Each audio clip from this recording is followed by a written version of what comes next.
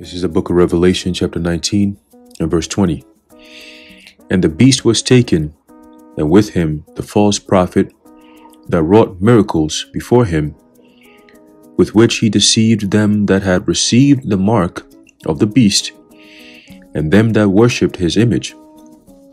These both were cast alive into a lake of fire burning with brimstone. Revelation chapter 19 and verse 20. Shalom. I want to start off by giving all praises, honor, and glory to Yahweh, Bahasham, Yahweh Shai, Bahasham, Racha Kodash. Double honors to our venerable apostles and elders at Great Millstone who rule well, and peace and blessings to the Lord's elect, the house of David. It's a brother Haran coming back at you with another lesson, Lord willing to be edifying and uplifting unto the elect. All right, now I'm going to title this, Once They Make It Mandatory. Okay, once they make it mandatory. And this comes from an article that I just actually went through, and it's titled, Palm Payments More Accessible with Pickup from MasterCard Amazon App. Okay, so as you know, you've been seeing and hearing lately, especially, there's been quite a lot of controversy, okay, between the house of David and the house of Saul. Okay, and that's talking about the men of the prophets of the Lord, starting with the apostles of Great Millstone on down, and going against the false prophets out there in the camp of the IUIC. Okay, they're not teaching, the truth of the Bible as the Heavenly Father has ordained for us to teach it, which makes them false prophets. All right, now how do you identify who's a false prophet and who's a real prophet of the Lord? Based on what they say and if it comes to pass or not. Okay, now this very topic here in regards to the what the mark of the beast is, all right, starting from once again, our elders and apostles of Great Millstone on down, the narrative hasn't changed. Okay, the truth is still the truth. It hasn't changed. If anyone asks you what is the mark of the beast, the simple answer is the RFID microchip, point blank, period. And as we read, again, everything is shifting to that. We're reading biblical prophecy, and we're explaining to the world what exactly the prophecies mean. Because these things are happening in our lifetime, and of course, you will be affected by the outcomes of these current events. Okay, so when you have an article like this, which we're about to go into, there's no way you can insert that the mark of the beast is sins. What's the new thing that they say now? Sins in all its various ways, both political and religious. You know what I'm saying? How do you buy and sell with something like that? What kind of shit is that? But very soon, everyone is going to be pressed, all right, by the decision of either taking it or not taking it, right? Like the Hamlet, the Shakespeare writing Hamlet, all right, to be or not to be. Okay, that is the question. All right, to take it or not to take it. That is the decision. And very soon, everyone is going to be at the point where they have to make that very decision. And us over here, we're not even thinking about it like that. All right, it's not a decision that needs to be made. It's simply, oh, it's here. All right, cool. We're not taking it. Let's move on. What we got next? That's it. Anyway, let's read this. It says, major financial players have lauded the potential of palm payments. China has explored palm biometrics for transit, and major sports are embracing palm scans for payments and access control. Okay, so again, this is all part of the ingratiating process, right? The steps leading to the ultimate destination. Okay, it says the modality continues to see uptake for retail applications. So all aspects of life, every sector of society is partaking in this. Right now, we're in the stage of what they call reimagining society. Okay, so everything is becoming digitalized, and once it's all digitalized, in order for you to partake in this new digital society, you have to be plugged into this digital world. Hence, you have the Internet of Bodies. Okay, and how are you going to be able to be connected? The basics of connection is to have an RFID chip in your body, in your hand, or on your forehead, which is a brain chip. Okay, but the majority of the people are going to take it in their hand because it's a lot more, it's convenient, I should say. Okay, and that's how they're going to pitch it to the people. They're selling it, all right, as a form of convenience. Right now, it's not picking up. Right now, it's not. They're setting it up. Once it's time for them to actually roll it out and make it mandatory, they'll create a problem. Okay, they'll create a problem, which will present the MOTB as a perfect solution. Okay, because once you take away somebody's food, you take away their comfort, you take away their safety, you do it long enough, right? They're not gonna care about whatever situation they're provided, as long as you give them a little bit of food to sustain them, right? You give them a small little cabin as a shelter, right, and a small little comfortable bed. You know what I'm saying? And the means to keep on with that same comfort that you're giving them, they're gonna do whatever. Okay, and that's the stage that we're in right now. A lot of people can't pay rent. You're working 2-3 jobs, and you come back home and it's like, yo, your jobs are not paying you more, but it seems like every paycheck you get, it just flies out the window. Okay, and the scriptures tell you, and especially if you're an Israelite, the scriptures tell us that this is part of the curses. Okay, the book of Haggai, the 1st chapter, I believe the 6th verse, it says, "Ye have sown much and bring in little. Ye eat, but ye have not enough. Ye drink, but ye are not filled with drink. Ye clothe you, but there is none warm. And he that earneth wages to put it into a bag with holes." Okay, in other words, you get paid, and then next thing you know, bills are right there, or some shit happens where you just got to pour out that money. You work so hard with your own plans on what you're going to use the money for, and then next thing you know, damn, this came up and it's so important, the money got to go. You see? So you're almost working, again, like the scripture says, you're working and putting your wages in bags filled with holes, right? And that's part of the curses of being here in America, Babylon the Great. All right, but it seems like nowadays the holes in the bags are bigger, all right, than usual. All right, so a lot of people, you're working harder and harder and harder, but it seems like you're making less and less and less. They're taxing you out the ass. You know what I'm saying? All these different things that's happening all at the same time. Inflation, there's a lot of things going on. Everything has been upticked by percentages. It's an 8% inflation rate. Oh, it's an 8% this, or it's a 7%. That shit adds up, man. That shit adds up. All right. But it's all, again, setting the stage for them to bring this new form of lifestyle. Okay. It says, and the modality continues to see uptake for retail applications, with payments providers and retailers shaking hands on several deals involving Palm Biometrics. Very interesting verbiage. It says shoppers in Uruguay can now pay with Palm at English store outlets. All right, so we're definitely closer and closer to that thing, man. Okay, it's beautiful. It says MasterCard is expanding its global biometric checkout program in Latin America with a new retail activation in Uruguay. A release says the global payments giant is partnering with Ingenico, Fulcrum Biometrics, Fujitsu, Fontech, and Scantech to launch. How many was that?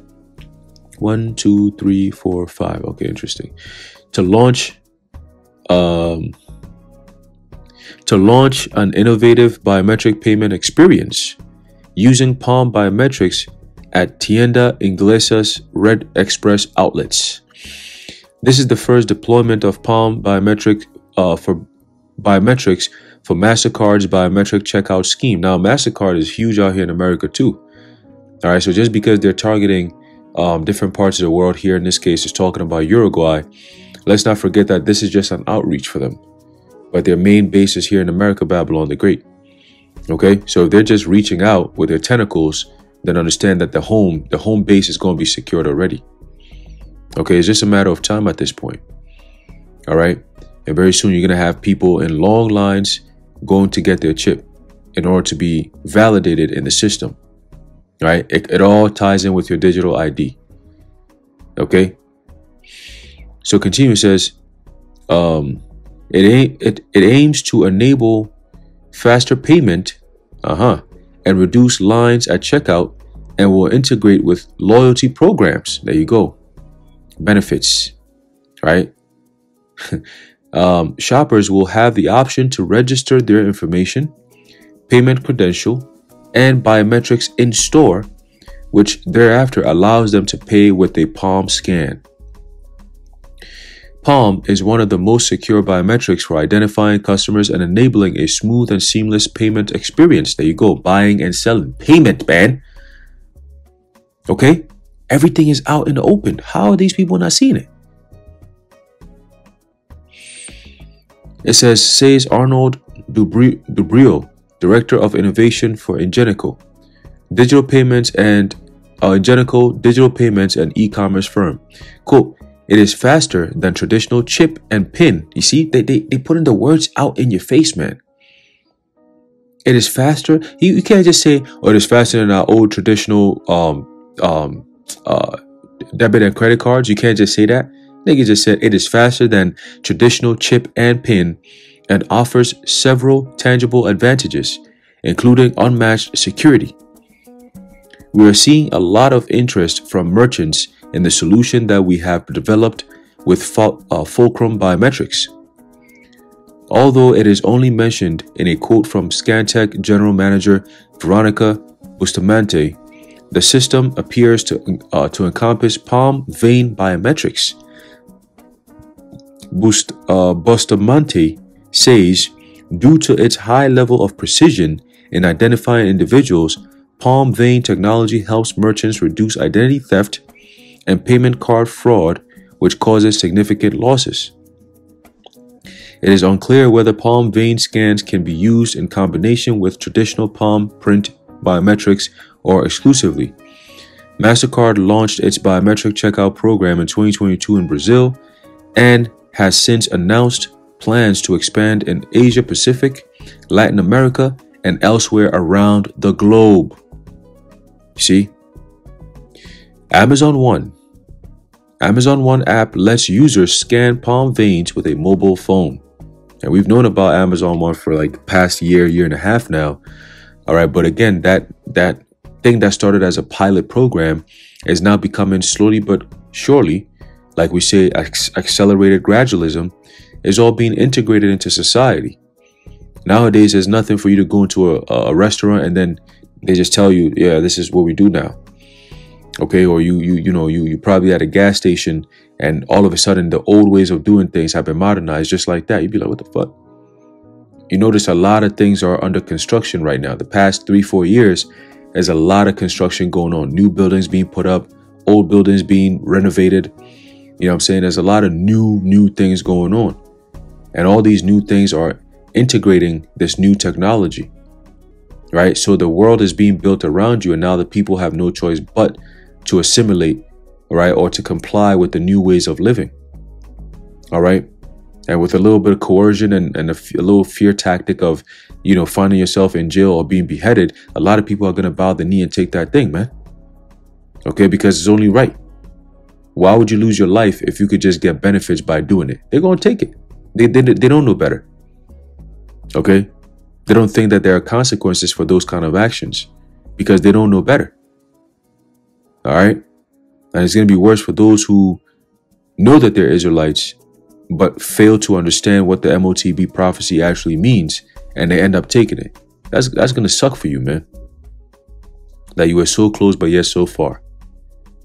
So continuing, it says, Amazon was born of the idea that you could shop without leaving home, but the company has increased access to its Amazon One Palm payment service for retail purchases by allowing users to scan their biometrics on mobile.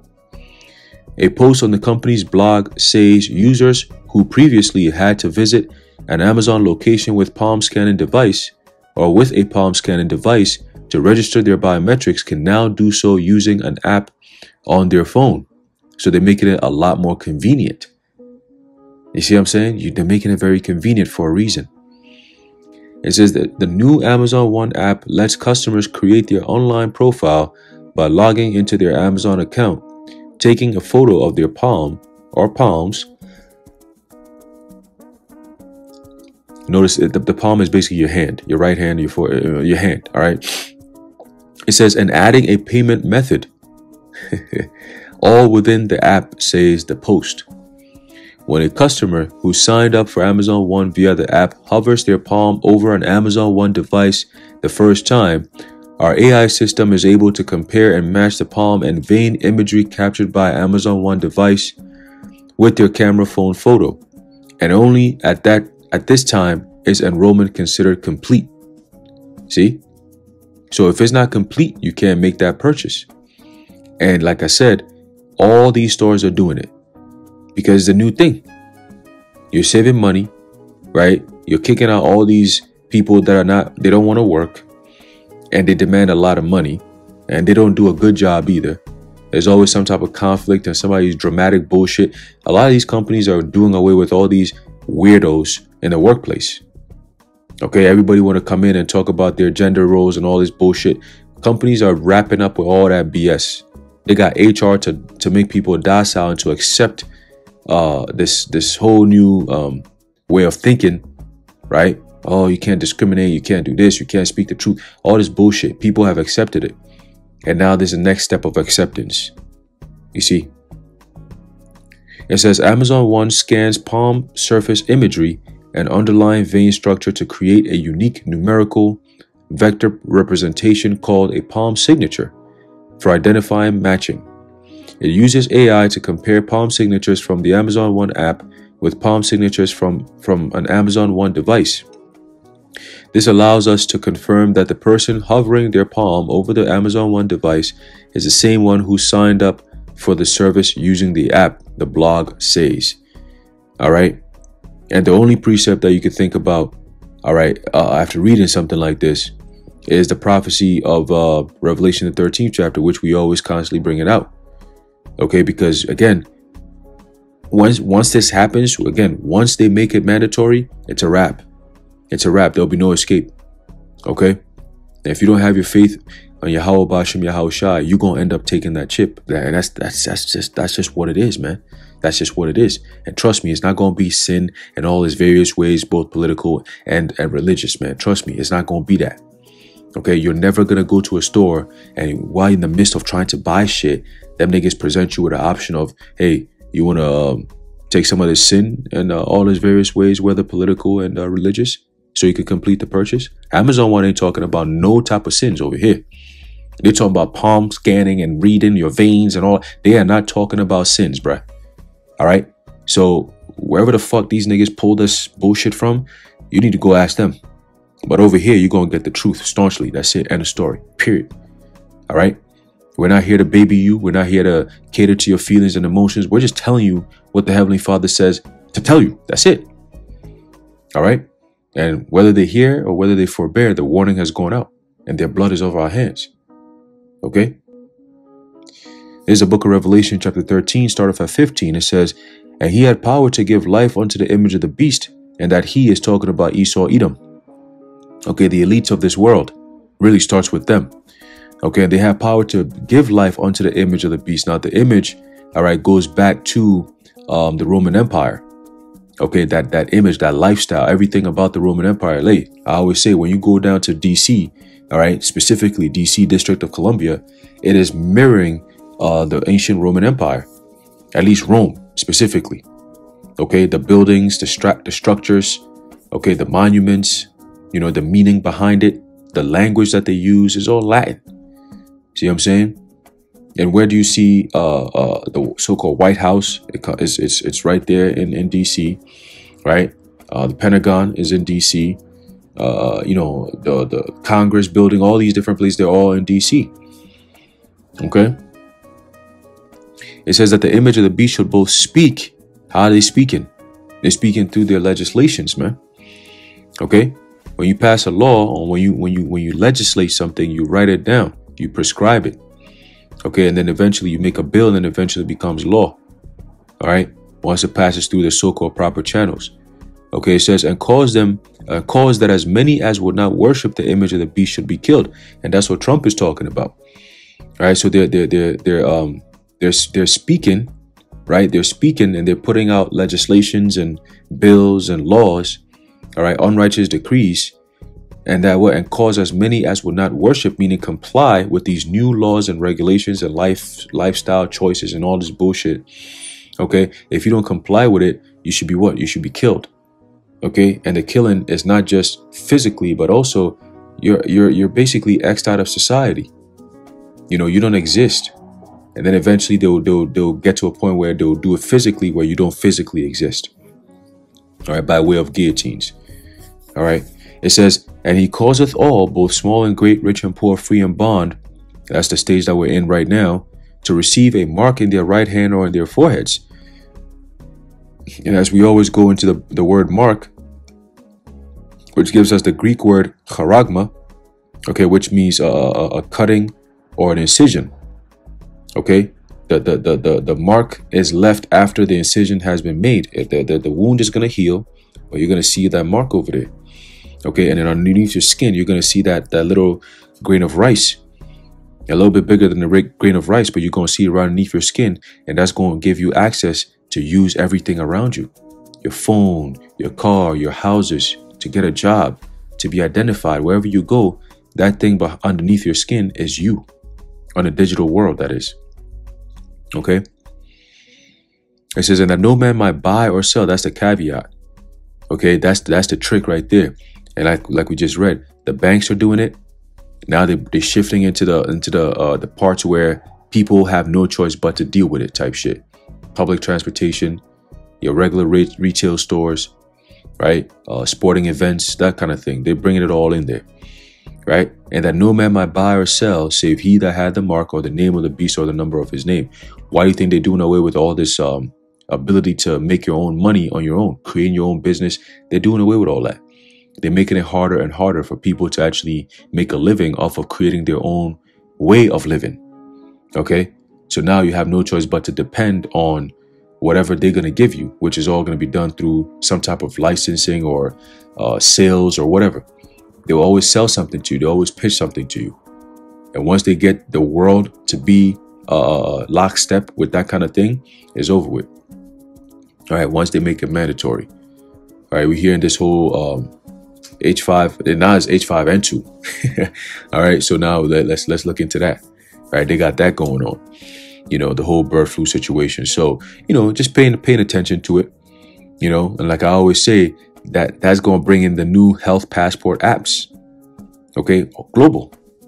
All right, Who Dat is already talking about it. All right, now they're saying that this summer the United States is going to be investing heavily in so-called bird flu Vanessas. So I mean, come on. Once the Vanessa is there, they have to create the need for the use of it, and there you go. All right, there you go. So yeah, you know, we'll see how it all happens, but it's going to be quick. All right, in the name of convenience, you know, efficiency, you know, and so-called security, they're going to bring the MOTB out, and then eventually they're going to push for it to be made mandatory, right? These corporations that are running the world, now you have a corporatocracy, right? They're running the world. They're the ones coming down with these new laws. Well, if you want to do business with us, this is how we're going to do it. Anyone who wants to do business with us, this is how you're going to do it. And all these other nations, they're all going to fall in line with it. And the people are going to be forced, all right, to do this thing. And if you're a part of the Who Dat treaty, is a wrap. Game over. All right, game over, man. So, yeah, man, we're inching closer and closer to that day, all right, to that time, the hour of temptation. And Lord willing, the Lord find us, you know, worthy to escape those days, man. All right, we pray Yahweh Bashem Yahushai protect us and open up our minds, all right, so we can see these things and run away from it as far as possible. Okay.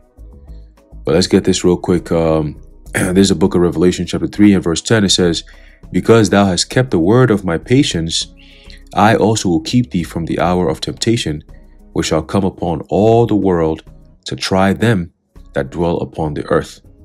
Okay, so the trial part is understanding that this is all part of the deception. Okay, Esau, again, we read the first precept, right? That the false prophet and Satan, or the devil, all right, or the beast, I should say, all right, deceived the world by way of their miracles. Okay, they deceived the world, and they ended up deceiving them into taking that MOTB. All right, but again, it came as a form of temptation. But those who have the spirit and the eye salve and the faith in Yahweh Bashem Yahushai, it's not going to be too much of a temptation where you're sitting there, oh man, am I going to eat today? No, you already know. It's just a matter of time. It's just a matter of time for the Lord to come get us up out of here. All right, but in the meantime, He's going to take care of us. All right, and we have faith that He's going to do that. Okay, because if not, then there shall no flesh be saved. Who's He going to come down to save? Right? Anyway, I'm going to end it off there. Lord willing, you are edified and informed. In closing, I'd like to give all praises, honor, and glory to Yahweh, Bahasham Yahweh Shai, Bahasham Chakodash, the water Yahweh Bahasham Yahweh Shai. And until next time, Shalom.